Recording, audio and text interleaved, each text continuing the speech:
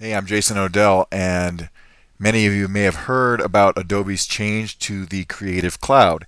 Now, if you're using an older version of Photoshop and you're not interested in paying for the monthly Creative Cloud subscription, you have a very limited amount of time left to get an upgrade of your previous version of Photoshop to the current version that it's a perpetual license, which is Photoshop CS6. Now, it's a little bit hidden how to do that, so I want to show you how you can purchase an upgrade from Adobe of Photoshop CS6. So I'm on the Adobe website right now, and go to Creative Suite 6 from the Products tab, and I'm going to click on Photoshop CS6 down here towards the bottom under the Products, and then I'm going to click Buy CS6.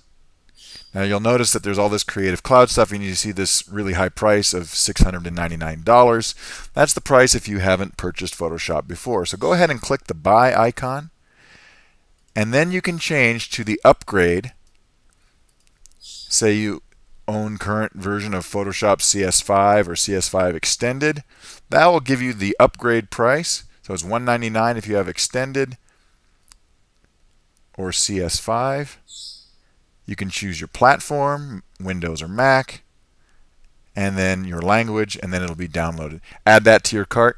You can buy CS6, and what that'll do for you is give you a perpetual use license that's good for as long as the software is able to run on your computer. And for a lot of us, that's all you really need. You'll have all of the power and flexibility of CS6. You won't get the new features through the Creative Cloud, but you will have a tremendously powerful, and for most of us, more software than you could possibly need. So that's a little tip of the day. Thanks for tuning in.